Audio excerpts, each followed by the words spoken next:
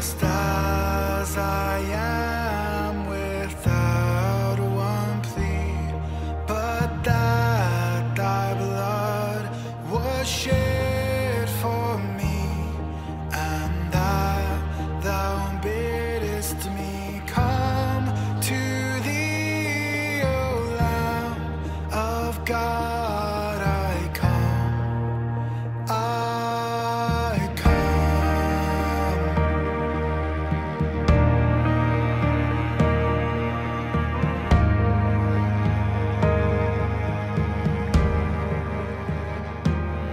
Just as I am and waiting on to rid my soul of one dark blood, to thee whose blood can cleanse each spot, O Lamb of God, I come, I come.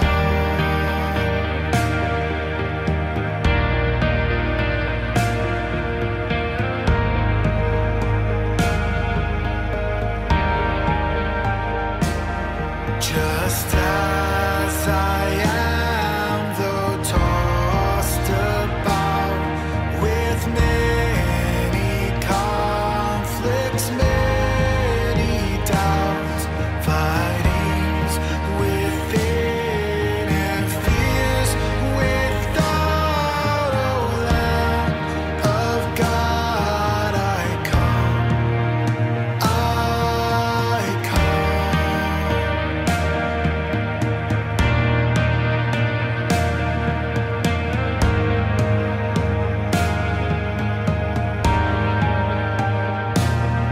Just as I am, thou will receive, will walk unpart and cleanse, relieve, because thy promise I believe, O Lamb of God, I come, I come.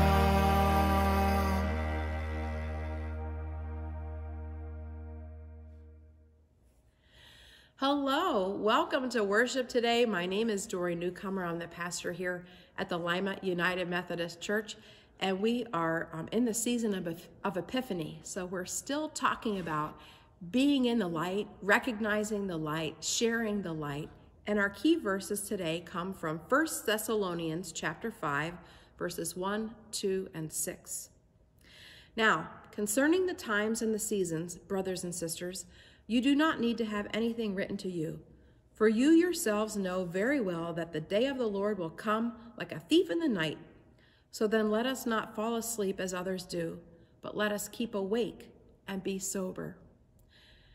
We're on week 5 of our New Testament reading challenge, so our verses for this week were Matthew 20 through 25, and our focus today is on this idea that no one knows the day or the hour, not even Jesus himself, when Jesus will come again. So we have to always be ready, not only to be ready to greet Jesus at the end of time or at the end of our lives, but to meet Jesus now in all of the ways that Jesus is making himself known. God's Spirit is at work, that we might recognize Christ day in, day out, in every moment.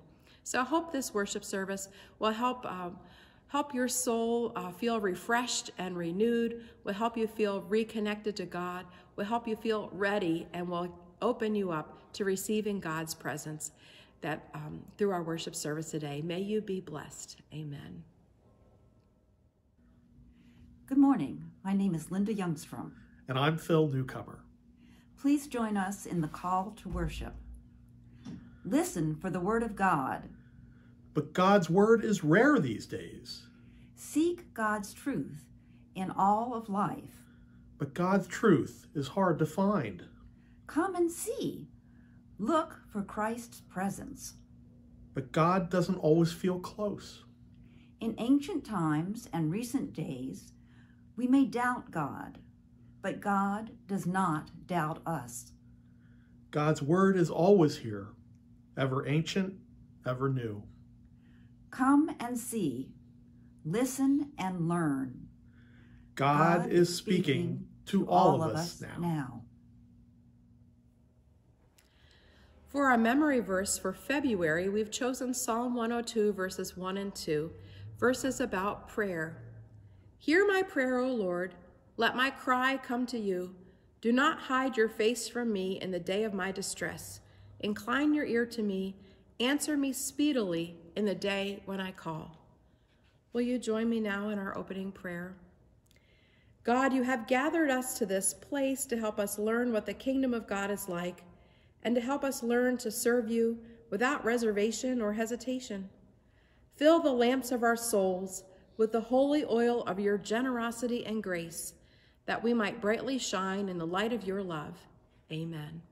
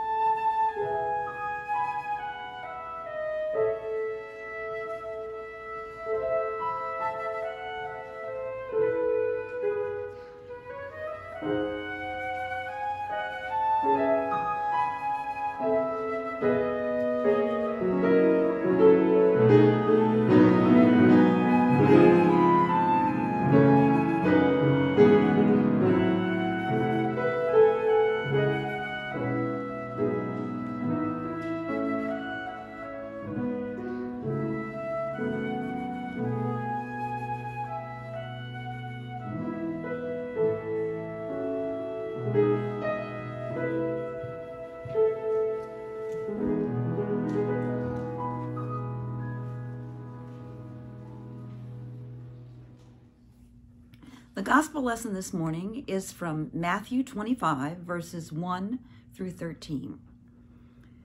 Then the kingdom of heaven will be like this. 10 bridesmaids took their lamp and went to meet the bridegroom. 5 of them were foolish, and 5 were wise.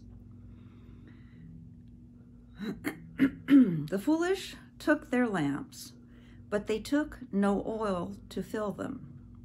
But the wise took flasks of oil with their lamps. As the bridegroom was delayed, all of them became drowsy and sleepy. But at midnight, there was a shout, "Look, here is the bridegroom. Come out to meet him."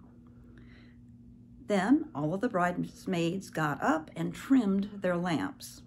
The foolish said to the wise, "Give us some of your oil, for our lamps are going out." But the wise replied, "No, there will not be enough for you and for us. You had better go to the dealers and buy some for yourselves." And while they went to buy it, the bridegroom came, and those who were ready went with him into the wedding banquet, and the door was shut. Later, the other bridesmaids came also, saying, "Lord, Lord, open to us." But he replied, "Truly I tell you, I do not know you. Keep awake, therefore, for you know neither the day nor the hour." May we hear what the Spirit is saying to the church. Amen. My husband Phil and I got a phone call from our next door neighbor the other day, wanting to know if we have a set of jumper cables. Her beautiful Subaru wouldn't start, and she had called a tow truck driver, but the tow truck did not come with jumper cables.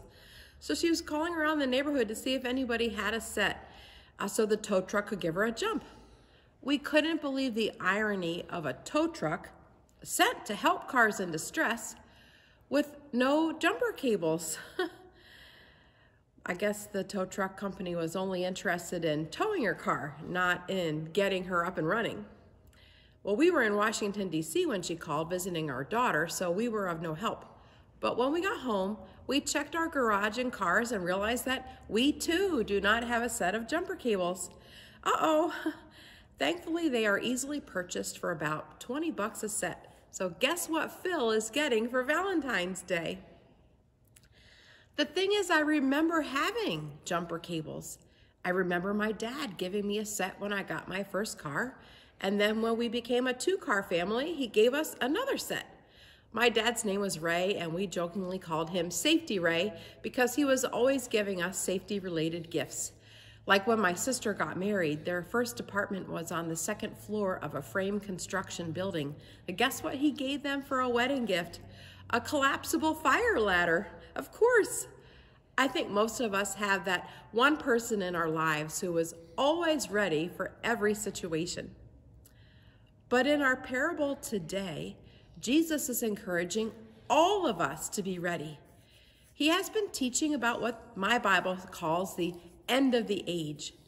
The Son of Man is going to come back, coming on the clouds with power and glory, and the world is going to change.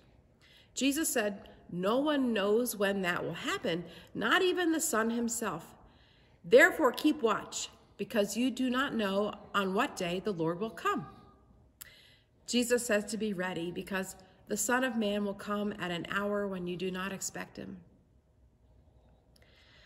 The irony of all this is Jesus was talking to people who weren't ready for him the first time he came. He was talking to Jewish people who their whole lives had been taught to watch for the Messiah, the Anointed One, the Holy One of God, who would save the lost and reunite and restore Israel and make all things new. The people Jesus was talking to should have been more prepared than anyone to recognize him and accept him. But by and large, they didn't. He was right in front of them, but they weren't ready to receive him. They were like tow trucks without jumper cables, unprepared, not able to meet the moment. In our scripture lesson today, they were like the 5 virgins who did not have enough oil with them to participate in the bridal procession, and thus they missed out on all the joy. But not everyone missed out on the joy. Some people were ready. 5 of the virgins were prepared. They had packed extra oil so that when the groom finally arrived, they could take part in the procession. The wedding festival Jesus is describing is so foreign to us because in our culture, weddings happen on a precise date at a precise time. We are so precise about the time that if the wedding starts even 20 minutes late, we get very nervous. When I was new in ministry, I got a piece of advice from one of the local Roman Catholic priests. At their church, they had a problem with weddings not starting on time, which was unfair to the guests and the priests and the musicians, and they also had to get ready for a mass later that day. So Father James told me that they started collecting $300 from every engaged couple. And if the wedding started within 15 minutes of the announced time, the couple would get their money back at the end of the ceremony. But if the wedding didn't start within 15 minutes of the announced time, Father James would keep the $300 and spend it on something fun for him and the other staff of the church. After they started that policy, they almost never had a wedding start late again. We like our weddings to start on time. But in Jesus' day, a wedding date was more like a due date for a baby. You know generally when it's supposed to happen, but it's an estimate, not an absolute. Just as babies come when they are ready, weddings in ancient Israel happened when they were ready. Often there was a delay as the relatives of the bride and groom haggled over the bride price. The bride and her attendants could only sit and wait at her house until everything was worked out. Then the groom and his groomsmen would come to her house to collect her and her maidens, and together they would process from the bride's house to the groom's house for the ceremony. That's the procession Jesus is talking about in this parable. And delays were common, and having the procession at an odd hour was common. So all 10 of the virgins should have been prepared for this very real possibility that they might need extra oil because they would be walking in the dark of night. If the 5 virgins who had extra oil shared theirs, they would run the risk of none of them having enough oil to make it the whole way from the bride's house to the groom's house. So they could not share. Each person had to be prepared for herself. And sadly, those who weren't prepared missed out on all of the joy. As Jesus told this parable, he must have been hoping that some people in his original audience would come to realize that their teacher, the teacher standing among them, was indeed the Messiah they were waiting for. He must have been hoping that their spirits would be moved to receive him. But we know from the Gospel of Matthew that Jesus understood his mission to be bigger than just the Jewish people in his midst. What did he hope this story would teach later listeners, non-Jewish listeners, listeners like us? One important takeaway for me is how each person has to have their own individual faith. No one can carry extra oil for you. You need to carry your own. Each of us needs to care for our own souls and take responsibility for our own spiritual well-being. It's always good to enlist the support of others to help us, of course, but it is ultimately each person's responsibility to keep their spirits in good shape. It's like that old joke about the person whose neighborhood was being flooded, and so they went up on the roof of their house and they prayed, God, help me, help me. And a boat came by and they said, no, no. And a helicopter came by and they said, no, no. And when they drowned and went to heaven, God said, what's going on? And the person who died said, well, you didn't save me. And God said, but I sent all these helpers. You just didn't take advantage of them. That's exactly our situation as people of faith. God has given us so many helpful resources. We have the scriptures. We have each other. We have worship opportunities. We have books that have been written over the centuries by people of faith. We have all kinds of means of grace, as John Wesley called them, all kinds of resources to help us keep our spirits in good shape. And it's truly up to each one of us to take responsibility for the well-being of our spirits, for putting oil in our lamps and carrying extra. One of my favorite things about Methodism is the way we hold personal piety and social holiness in tension. And by that I mean we emphasize the need for individuals to care for their own souls, and we emphasize our connection to others. As we said last week, staying connected is how we keep the faith. It's how we live out the faith. Social holiness is the idea that together we can make changes for the greater good. Our faith should be more than just our own personal relationship with Jesus Christ. Faith always involves community, communion, congregation. It always involves joining others to make a difference. The strength of our witness, though, is only as strong as the light of each individual. 5 maidens walking with a bride in her house to the grooms is better than none. 5 maidens with their lamps lit gives a witness that this bride is loved and her friends and family support this wedding and this community is pulling for the young couple. But wouldn't 10 maidens with lit lamps be an even stronger witness? And wouldn't the wedding party be more fun with all 10 of the originally invited maidens than just the 5 who had extra oil? Next Sunday is Scouting Sunday, and we will have members of our Troop 404 here at church to help lead the service. I'm excited for that. Some calendars call for Scouting Sunday to be celebrated this week, which would be great too. The Boy Scout motto is be prepared, and I think they would like this scripture lesson. The idea of be prepared comes from the founder of Boy Scouts, Robert Baden-Powell. In 1908, Baden-Powell wrote that to be prepared means you are always in a state of readiness in mind and body to do your duty. When he was asked what he wanted Scouts to be prepared for, he answered, well, for any old thing. His idea was that the Scouts should prepare themselves to become productive citizens and strong leaders and to bring joy to other people. He wanted each Scout to be ready in mind and body to meet with a strong heart whatever challenges await him. It's no coincidence that be prepared can be abbreviated BP, just like Robert Bader-Powell's hyphenated last name, BP. In more ways than one, BP was his identity. Over 100 years later, Scouts are still using the phrase be prepared. It's just part of who they are. It's in Spanish, Boy Scouts translate this motto to siempre listo, which literally means always ready. And I think this is what Jesus has in mind for his followers, that it would be part of our identity to be prepared, to be always ready, that we would be prepared as best as we can to be ready in mind and body, to meet with a strong heart, whatever challenges await us. Being prepared, always ready, should be part of who we are as Christians. It should be our identity. We should always be ready and prepared to recognize and receive Jesus whenever he might come. And that means someday in the future, when the Son of God returns or when we die, whichever comes first. And it means day in, day out, being ready to experience God's presence and revelation in whatever form that might take.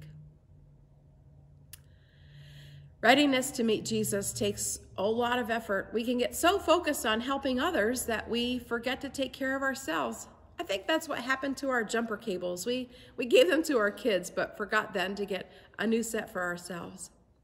We can get derailed in other ways too, by staying so focused on the past and how things used to be that we miss out on how they can be today. By focusing so much on our present dilemmas that we fail to plan for the future. By letting frustrations and doubt wear us down, by wishing our mission were smaller and more controllable, and thus missing out on the joy that comes from owning that our mission is broad enough to include even being ready for the end of time. How ironic, a tow truck with no jumper cables. How ironic, people of Jewish heritage grew for generations to receive their Messiah, but they didn't recognize him in their midst. How ironic if we call ourselves people of faith, but we fail to keep our faith ready to meet the moment. Actually, that's not just ironic, that's tragic. What does Jesus want us to be ready for? Why, any old thing, including joy. How can you get some extra oil for your lamp, for your soul this week? Amen. Please join me in the prayer of confession. Holy God, we confess that we have failed to love you with all our heart. We have not been content to live at the intersection of apathy and selfishness. We have not kept watch. We have not lived in holy anticipation. Wake us from our slumber, Lord. Shine the light of your love into the dark and weary places of our lives. Christ our Lord, have mercy upon us, so we may be found sober and ready.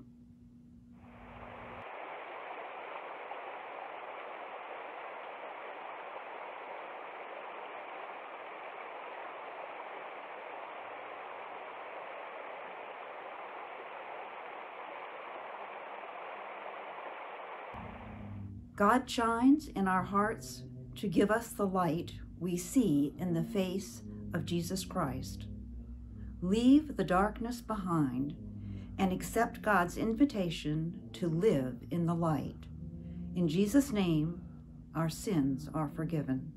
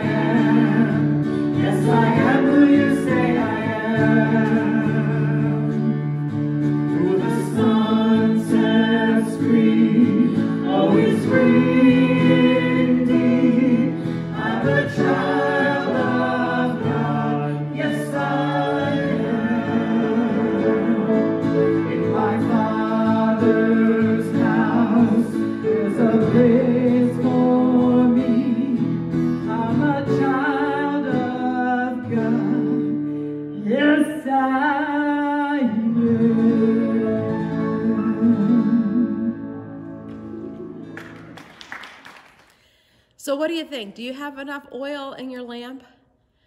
Do you have some new ideas where you might go get some more if you need it? Have you thought about how God might be calling you to share your light? We don't want to be like tow trucks with no jumper cables. We don't want to be unprepared and unable to meet the moment. We want to always be ready in mind and body, to meet with a strong heart whatever challenges await us. Thanks be to God for God's grace, that we don't have to meet any of these challenges on our own, but we have going before us the very Spirit of God preparing the way. We have each other. We have all that we need.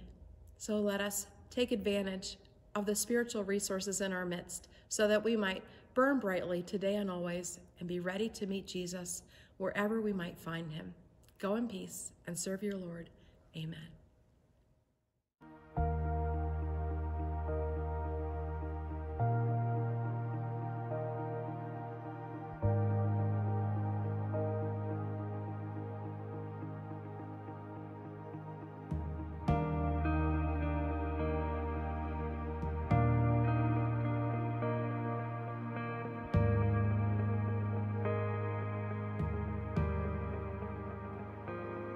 Just as I am.